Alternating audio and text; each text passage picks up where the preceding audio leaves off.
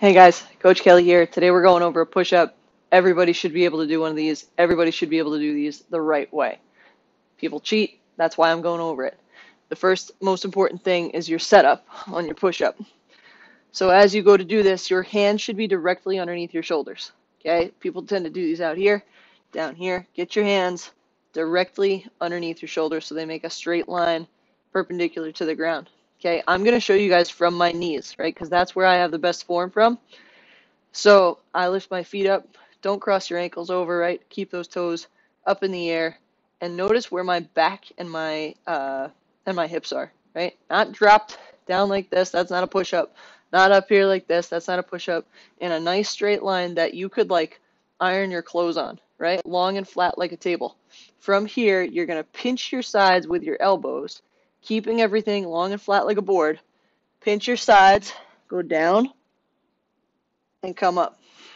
Okay? Down, elbows go to the sky, and come up. Okay? Those are super doable. Okay? You should be able to bang out about 10 of those. If it's too hard to do from the floor with good form, okay, I'm going to show you again one more time. Head on, right? Hands directly under shoulders. Elbows pinch my sides as I go down. Okay? You can go all the way down to the floor if you want, but keep everything long and flat like a table and push yourself back up. Everybody cheats with these and they do this. That's not a push-up, right? Or they drop their feet. That's not a push-up. They drop their hips. If those are too tough, head to a wall, okay? Hands at shoulder height, right? Hands even with your shoulders. Back your feet away and go down and come up and pinch your hands to your sides, right? These get harder the further back you go and the lower your hands go on the wall, right? You get closer to fighting gravity that way. But pinch your elbows to your sides. Keep your back long and flat like a table. Keep your cheeks squeezed together. Okay?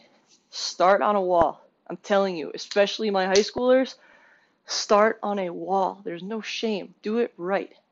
Okay? Then as you get better at these, once you can bang out 10 really good ones on a wall, do 5 on the ground and 5 on the wall. Right? You should be able to bang out 10 push-ups without too much difficulty, and they should be pretty.